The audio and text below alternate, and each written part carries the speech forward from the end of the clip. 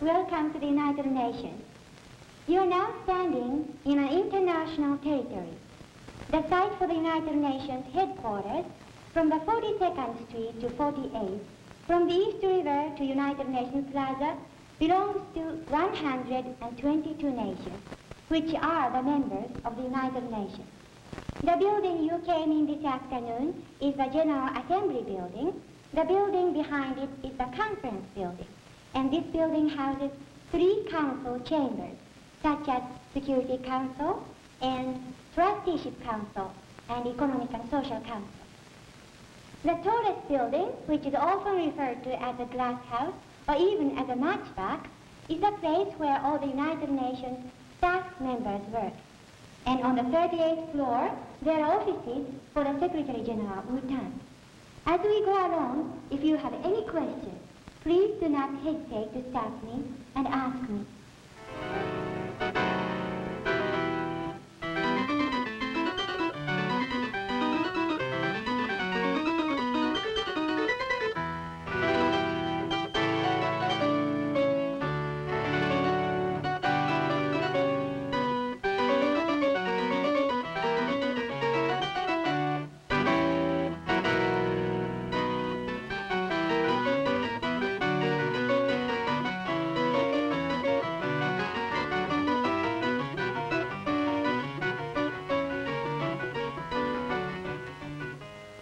U.S. mission to the United Nations, directly across the street from UN headquarters in New York. It is, in effect, an American embassy on American soil. For the last 2.5 years, the chief of the mission has been Ambassador Arthur J. Goldberg, who resigned from the Supreme Court to come here after the death of Adlai Stevenson. His title, U.S. Representative to the United Nations, the only American ambassador with cabinet rank, an indication of the importance the U.S. government attaches to this post. State a different viewpoint. So I asked Max to prepare a proposed recommendation. The mission chief commands a professional staff led by 5 senior officers, all with the rank of ambassador. Seymour Maxwell Finger, a career Foreign Service officer who has held embassy posts from Germany to Laos.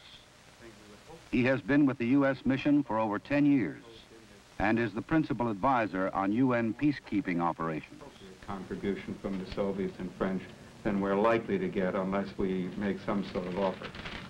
What do you think, Bill? No, I think if we sit still and do nothing, they will probably make a contract. Richard F. Pedersen, another career officer who has served as advisor to 4 different chiefs of mission and now is deputy U.S. representative in the Security Council. Jeannie, what do you think? I'm still of a skeptical frame of mind. I'm going to agree with your statement last week. Mrs. Eugenie Anderson, who was America's first woman ambassador, representing us to Denmark and then to Bulgaria, and now is U.S. representative in the Trusteeship Council. I think then they'd be forced to. Yeah. William B. Buffum, the number 2 man at the mission, a veteran of 18 years in the Foreign Service and as a State Department expert on United Nations affairs. Arthur Goldschmidt held high posts in the United Nations Technical Assistance Programs for 16 years. He is now U.S. representative in the Economic and Social Council. Yes. In addition to that, I would like to make a suggestion. Since this is intended to be a definitive recommendation. The U.S. mission does not devote its attention solely to international crises. A great part of its job is dealing with the conditions from which these crises are likely to develop. Among them is the rapid growth of the community of nations as the colonial age has passed. 55 of the United Nations' present 122 members have reached independence since the UN was founded.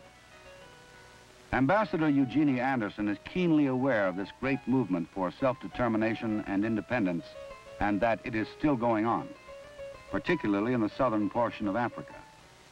She is the person chiefly concerned with such matters at the U.S. mission.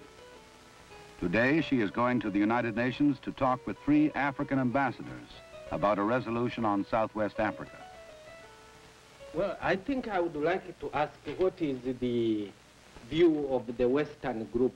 What is their reaction to the African speeches, as I have said, the speech of the ambassador and the speech of Chief Adebo? You know, we're just starting to have our group meetings now. Informal discussion, off-the-record conversation. It is as important as the formal diplomacy of resolutions and speech-making, because here adjustments can be made and common ground explored.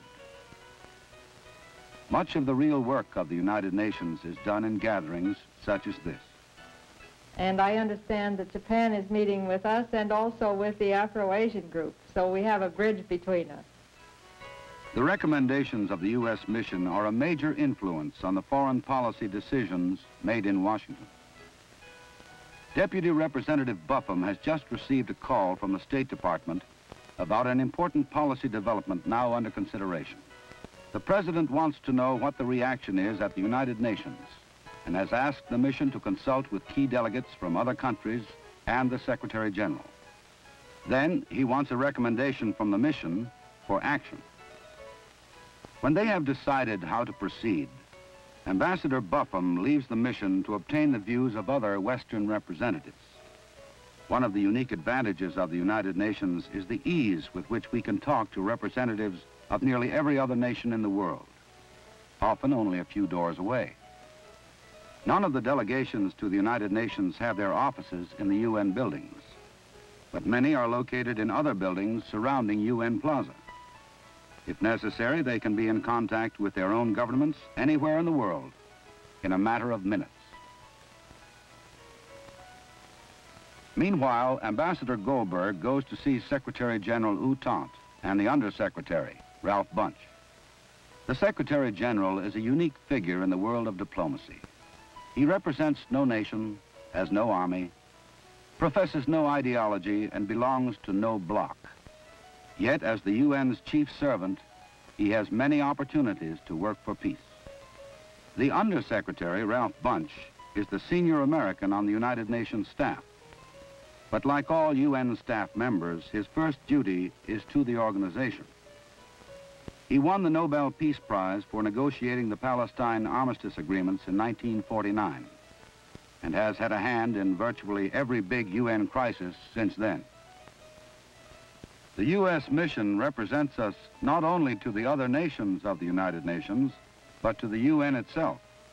It is important to establish close working relations with these men, because in times of international crisis, the Secretary General and his staff may provide a channel of communication or mediation, or even set up the necessary peacekeeping machinery to prevent or stop violence. The U.S. mission wives also have a role to play in United Nations diplomacy. The first Thursday of every month, Mrs. Goldberg and the other mission wives have invited the wives of newly arrived foreign delegates to the Goldberg residence at the Waldorf Astoria.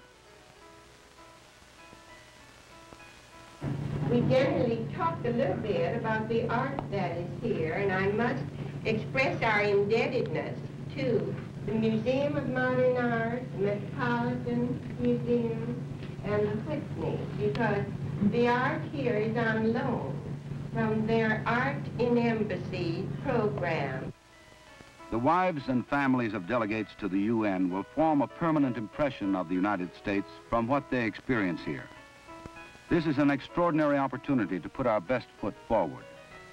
But New York is a big and strange place to many of them. A friendly, helping hand is often welcome when it comes to choosing a place to live, learning where to buy, finding friends, and in some cases, learning to speak a new language. The U.S. mission wives try to help them solve the many problems everyone faces when they arrive in a foreign country. At the same time, they try to give them a true picture of American life, of American culture and art, and most important of all, of the American people. At the north end of UN Plaza, in a building whose twin spires house many other missions to the United Nations, the UN has leased office space for the United Nations Development Program. one of the key UN programs designed to make war on the causes of war. Ambassador Tex Goldschmidt and his colleague Bob Kitchen have gone there to see the director of the program, a famous American who once headed the Marshall Plan, Paul Hoffman. We're striking at the causes of tensions in the world, and tensions breed wars. And there's no question, and the figures are here to prove it, that where you have reasonable prosperity, you don't have tensions. Bob and I are going to be at the meeting of the Governing Council in Geneva this summer, and we're interested to know what the size of the program that you will present to that council will be. We will present to our council some 56 new projects, calling for total expenditures of something over $125 million. This is very important, of which the recipient countries receiving the help, will contribute $75 million, and the United Nations Development Program will contribute $50 million. As our representative in the Economic and Social Council, Tex Goldschmidt is concerned with UN agencies dealing with everything from regulating air travel and atomic energy to food production and malaria control. Many of these functions are combined in the UN Development Program, now carrying on over 3,400 projects in the developing nations. Paul Hoffman argues this costs the taxpayers of the world less than 3% of the money they spend maintaining their military establishments. He calls his work peace building. Now, if we ever want to get away from the high cost of peacekeeping, we better put a little more money into peace building. One of the most exciting events at UN Plaza is the convening of a new session of the General Assembly. Delegates arrive from all over the world, frequently wearing their national dress in honor of the occasion. There is an air of expectation, a feeling of exhilaration in the simple fact that the nations of the world, in all their diversity, have once again come together to narrow their differences, pursue common interests, and work toward the goals of the United Nations Charter. Here in the General Assembly, the significance of the UN Charter is evident every day in the speeches of the delegates, who constantly invoke its ideals, its principles, its procedures. For the UN Charter provides a basic rule book for nations to live by, a statement binding all members to strive for peace and human well-being, and setting up orderly procedures by which their debates can be conducted and their differences reconciled. Orderly procedures, a necessity for every civilized community. In our own country, legal and parliamentary procedures allow for vigorous disagreement without violence. They are equally important to the development of civilized conduct in international relations. The work of the U.S. mission is not confined to New York. The travels of Ambassador Goldberg and his colleagues have taken them as far away as Geneva and Saigon, and include cities and towns across the United States. In this instance, Ambassador Goldberg was invited by the Chicago World Affairs Council to address a foreign policy conference being held there in conjunction with the State Department, and specifically to report on the status of the issues before the Assembly. Now, since I represent our country and you at the United Nations, perhaps you are wondering, as you have a right to wonder, what the UN can do to solve the great world problems which confront us. I would not be candid if I did not report that progress at the UN on many international questions is painfully slow and uncertain. There are international disputes that have been with the UN almost since its founding. And sometimes we manage to move forward, one difficult step at a time. Or as I said at the time of my appointment, because I was none, I harbored no illusions about this, inch by agonizing inch. Ambassador Goldberg and his colleagues consider this contact with their fellow citizens to be as important as anything else they do. They know the United Nations is an imperfect institution that often does not produce results quickly. they know that many Americans tend to become impatient with it. Many student and adult groups come to the mission nearly every day for briefings about the UN and issues before it.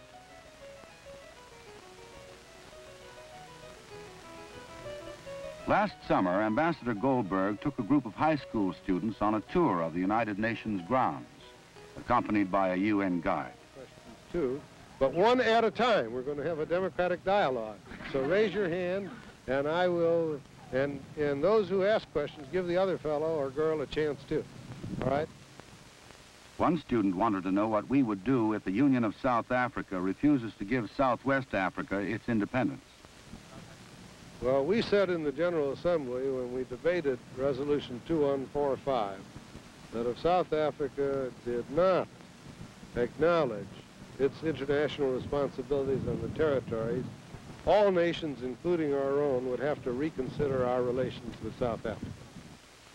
Another asked about U.S. policy toward the Portuguese African colony of Angola. Well, our friend here is of Portuguese origin, which accounts for his interest, and that's quite natural. Now, we are very friendly to Portugal. Portugal is a member of NATO, and we have a very close alliance. But friends don't always agree with each other, as you know from your own relations. We do not agree with Portugal's attitude about Angola and Mozambique.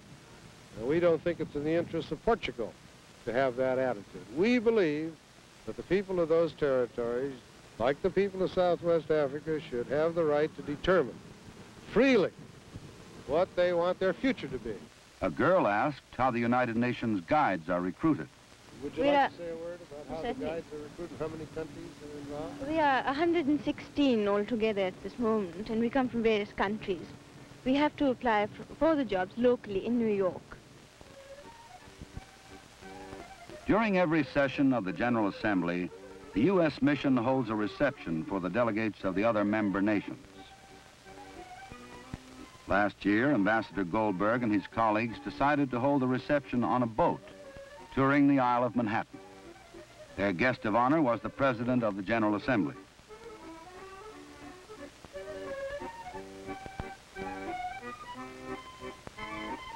An event such as this offers hard-pressed delegates relief from the daily tensions of negotiations and debates at the UN. To be sure, there is always shop talk, and much useful diplomatic business is conducted. But its main value is to provide yet another occasion for the delegates to know each other as human beings. Even though, as spokesmen for their governments, they may be locked in bitter disagreement on some issues.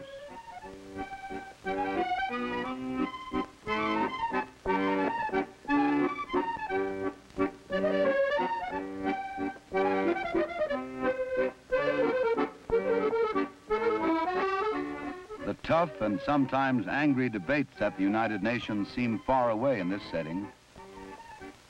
Even when the buildings of the UN come into view on the shore of the East River. Before the United Nations came to New York, UN Plaza was a region of tenements, slaughterhouses, and breweries. Today it has become a symbol of man's hopes for world peace, reflected in the buildings and monuments erected all around it. Doc Hammarskjöld Plaza, just off UN Plaza, named in memory of the great Secretary General who died serving the cause of world peace. Bordering it, the International Center of the Carnegie Endowment for International Peace, which houses the new reception center of the United Nations Association, a nationwide alliance of more than 100 voluntary organizations that support the UN. A block away, the IBM World Trade Corporation, where the motto is World Peace through World Trade, and the Institute for International Education, which contributes greatly to international understanding through the exchange of students and knowledge. The Holy Family Church, where Pope Paul met with leaders of all faiths after delivering his historic appeal for peace to the General Assembly. The World Church Center for the United Nations, constructed on UN Plaza to give Protestant expression to the hope for peace. On the UN grounds, the theme of peace is everywhere expressed. in gifts from many nations, such as this statue of victorious peace donated by Yugoslavia, and the Japanese peace bell, made of coins from 60 different countries and bearing the inscription, "Long live absolute world peace." Then, of course, across First Avenue from the Secretariat building, there is the world-famous wall inscription from the book of Isaiah, a biblical prophecy of the day when men will beat their swords into plowshares and not learn war anymore. And, not least of all, there is the U.S. mission building itself, erected here in 1960 as an affirmation of our continuing national commitment to the organization we did so much to create. Ambassador Dick Pedersen has devoted most of his adult life to this belief in the United Nations. He has been with the U.S. mission for 15 years, and now is Deputy U.S. Representative in the Security Council. Working with him is a small staff of highly trained political officers, some of the many specialists who backstop our principal representatives. All of them are experts in the parliamentary diplomacy of the UN. Each man is given special assignments, a particular geographic or functional area on which he must remain fully informed, such as African affairs or the Arab-Israeli dispute or Kashmir. In times of crisis, he will be called upon to make sure that other delegations understand the American position and that our man in the spotlight has the best information and support when he represents us before the world community.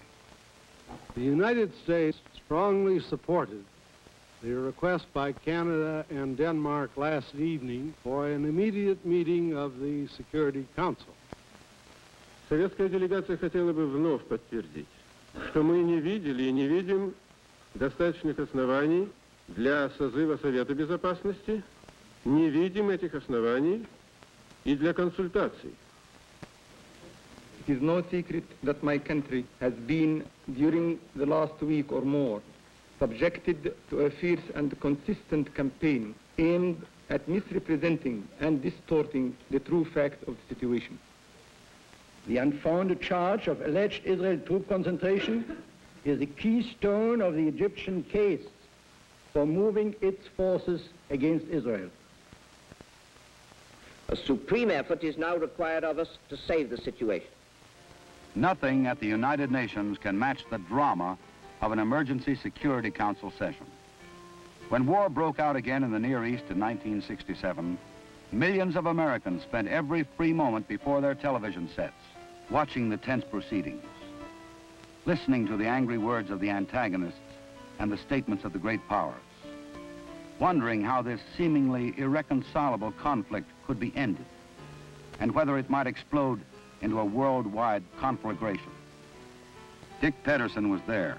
His job was to make sure that Ambassador Goldberg received all the support he needed to carry on during days that seemed to have no end. At the time, some complained that these meetings merely provided a platform for angry exchanges and the monotonous repetition of well-known positions. But then the familiar combination of public statements and private negotiations produced a unanimous ceasefire resolution. If members of the Council agree, I would suggest that we proceed to the vote on this resolution without debate. Thank you. The draft resolution has been adopted unanimously. I shall ask the Secretary General to transmit the resolution to the parties concerned and to report to the Council as soon as possible. I'm confident that I express the unanimous wish of the members of the Council when I most urgently appeal to the parties to comply immediately with the provisions of this resolution.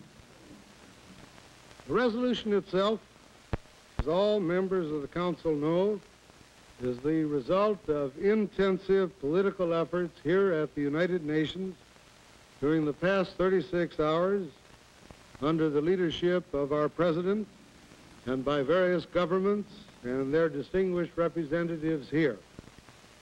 It reflects a successful harmonizing of our respective points of view toward a single goal, to quench the flames of war in the Near East and to begin to move towards peace in the area. The meeting adjourns. Soon UN observers will be on the spot, working to enforce the ceasefire resolution. The delegates who assembled here during the days of crisis know that this is not the first time the Near East has brought the UN into action, and it will not be the last. Ambassador Goldberg has said that the UN is like a great hospital. It only gets the worst cases. But if permanent solutions are hard to find, at least here the violence and bloodshed can sometimes be stopped. This is where all hopes for peace must begin. The day's work is done, but the quest for a lasting solution must go on. This is the world at UN Plaza, sometimes colorful and exhilarating, sometimes tense and very dangerous.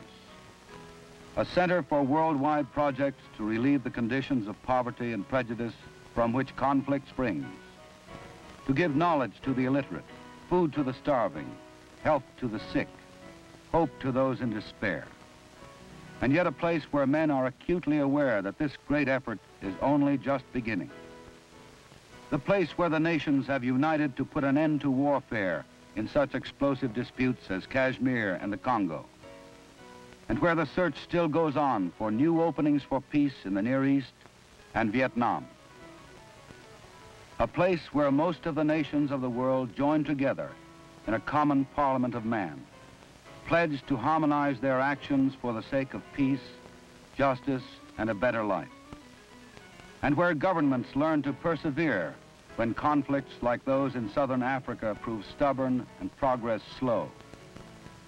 The place where the U.S. reached agreement with the Soviet Union on a treaty banning nuclear weapons in outer space, and where the struggle to abolish the threat of nuclear war still goes on. The United Nations is the hopes, the aspirations, the labor of the people who work there, and of men and women around the world who share the great goals of the United Nations Charter: fundamental human rights and equality, social and economic progress, and a just peace among nations through the rule of law. We in the United States have long known that our security and well-being depend not on arms alone, but on peacemaking and peace building. Day and night, year after year, there are lights at UN Plaza that never go out, because this labor of peacemaking and peace building is never finished.